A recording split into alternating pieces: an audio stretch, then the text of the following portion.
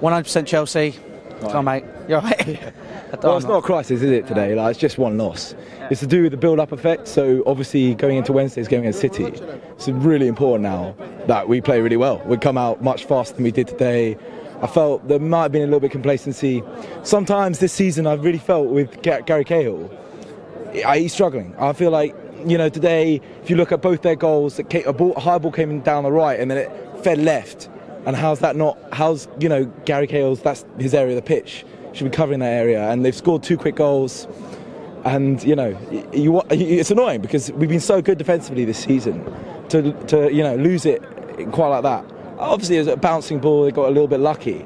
And we've ridden our luck quite well this season in terms of defence. But just really disappointing to see that happen so quickly.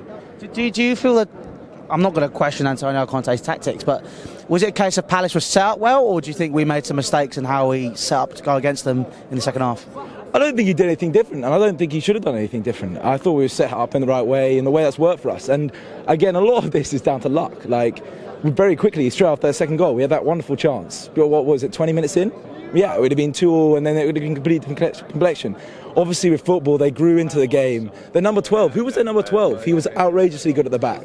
The black guy. Sacco. Yeah, he was, sorry, Sacco, yeah. He had an unbelievable game. I watched it from the Matthew Harding. Like, just cross after cross. Fell over, mate, constantly. Yeah, obviously he was time wasting, but you can see he's just playing game tactics quite well. Like, you can't deny that.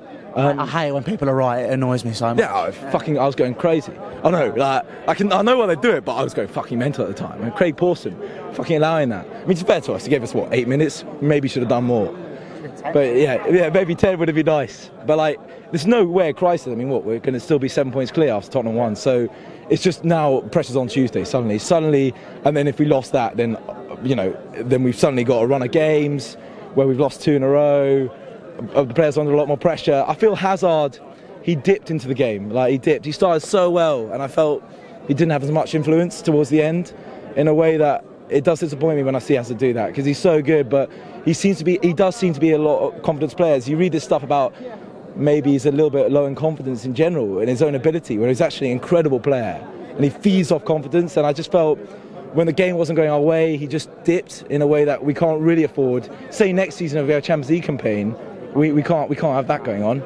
So yeah, just fingers crossed that we you know, Conte gets them ready this week for Wednesday, and we come out quick, get a goal, and then stay ahead instead of dipping like we did today.